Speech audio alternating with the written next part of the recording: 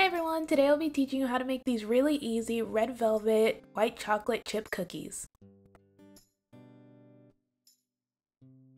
First, chop up some white chocolate.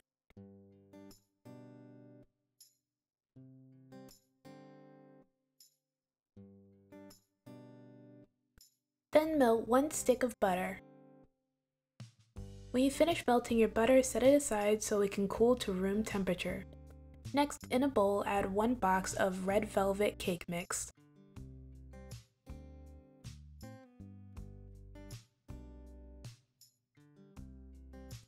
Then add 2 eggs and your melted butter. Mix everything together until well combined.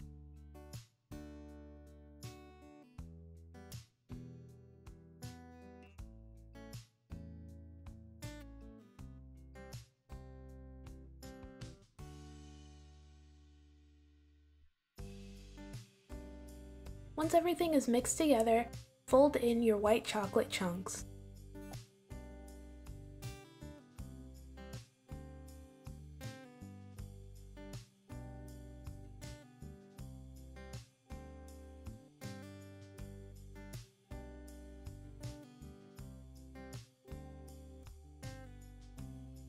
Next, cover the bowl in plastic wrap and then place it in the fridge for 30 minutes or overnight to chill.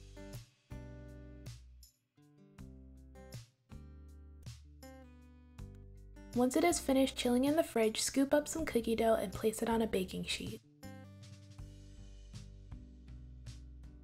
How much you scoop out depends on how big you want your cookies to be. Then, bake your cookies in the oven at 350 degrees for 8 to 12 minutes, depending on their size. When your cookies have finished baking, take them off of the baking sheet and place them on a wire rack to cool.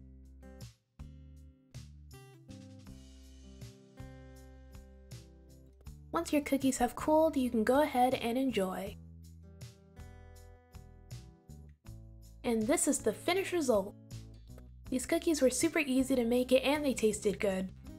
This is great if you want a quick treat. Alright, that's it for this video. Thank you guys so much for watching. Everything I used in this video will be down in the description below. Don't forget to like, comment, and subscribe. Bye!